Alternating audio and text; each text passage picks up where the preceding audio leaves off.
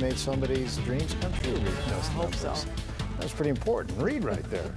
Well, it was a historic week. The arrival of the first doses of the COVID vaccine spread a real sense of hope across the country. And tonight we take a closer look at what the doctors and nurses on the front lines are calling the beginning of the end.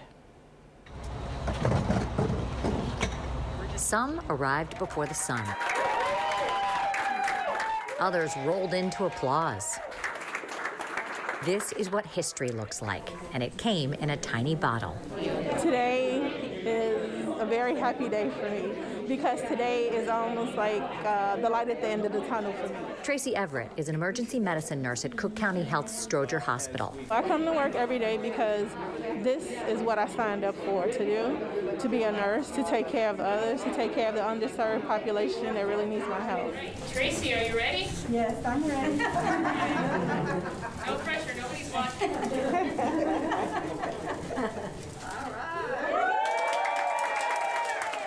I'm very proud that I was able to survive and not get afflicted with the COVID myself and then be able to be here today to get the injections. I'm more excited than anything.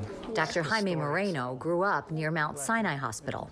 There's never a boring day at Sinai. The emergency room physician has treated hundreds of COVID patients. You see how entire families are affected. You've unfortunately had multiple family members from single families come in sick and multiple family members pass away from the disease. Ready? Ready.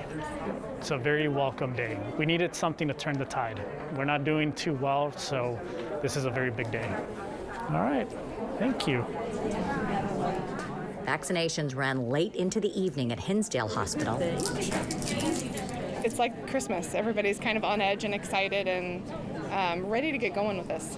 Each injection carefully documented on paper. Smile. And for posterity. That's it?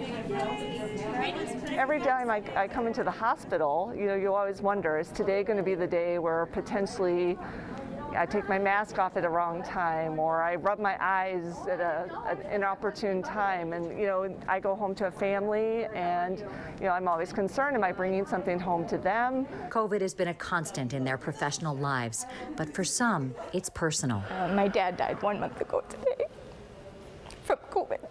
Certified nurse midwife Jackie Noto's father, Rick Bender, was only 61 years old. I didn't get to see him, I didn't get to say goodbye, so I'm often that support person for clients who can't have all the family that they might want to attend the birth, but I couldn't go be the support person for my person. And so anything that we can do to reduce numbers, is imperative.